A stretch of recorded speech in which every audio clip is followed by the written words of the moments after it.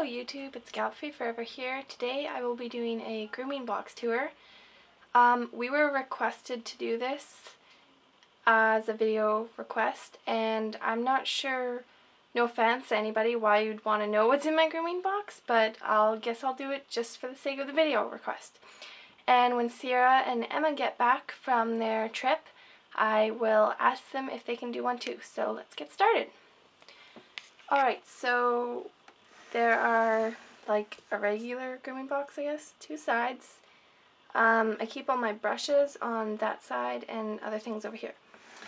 So starting here is I have my crop, so I always lose it if I don't put it in here. Mane and tail brush, two curry combs, don't ask why I have two.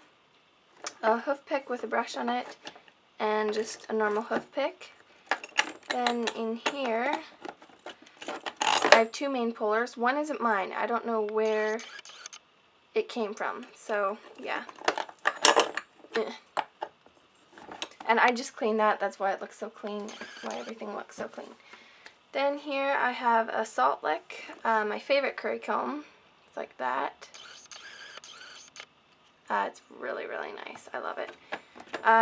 Two face brushes. Sierra has my third one. De-shedding block, sponge. I keep my gloves in there. I only wear gloves in the wintertime though.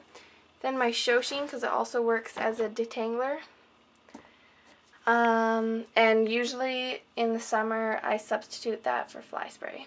So then, turning it around on this side, I have my sweat scraper, water scraper, sunscreen.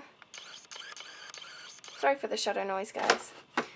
A bristle brush, body brush, a soft horsehair brush, another bristle brush, and another soft brush. This one's not as soft as this one. This is like gets all the dust off. And yeah, so that is a grooming box tour. Thanks for watching. Bye.